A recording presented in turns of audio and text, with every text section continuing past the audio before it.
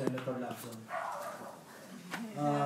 Marami na po akong nakita o nakilalang kandidato na humihingi ng mandato ng tao. Magagandang pangako, ngunit hindi po natupad. Andyan po, may mga ilan po tayong magagaling na leader na nagawa naman nila. At yun po ay nahangaan ko. Tulad po ng alkalde ng Palawan, ng Marikina, at saka ng Maynila po during at Kansas time. Magaganda mga pangako po, lahat po ay napako. Ngayon po, magaganda yung naturan yung mga nais niyong itaguyod. Ako po, ano po ang kasiguruhan ng mga boboto sa inyo na ang mga pinangako niyo po yan ay inyo po itataguyod. Kaya niyo po bang gumawa ng statement na ang sino mang mananakit sa akin o babaril o sasaksak ay walang kasalanan pag hindi ko natupad ang aking mga pinangako?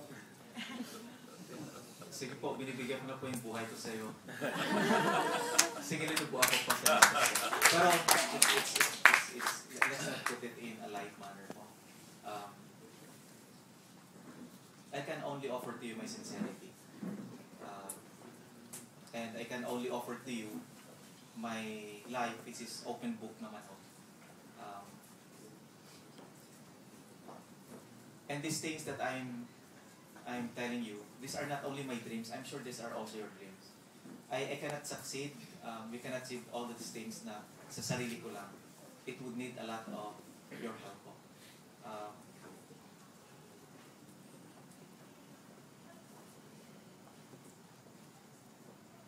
Yan po, I can only commit to you my sincerity that I will keep my word.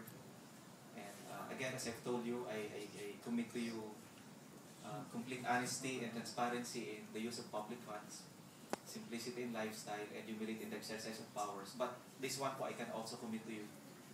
One of the first things that we will do, if and when we get elected, I will put up an independent body that will audit me. This body will be composed of representatives from the private sector. This will audit me. Every single centavo that will come to my office, malalaman nyo po.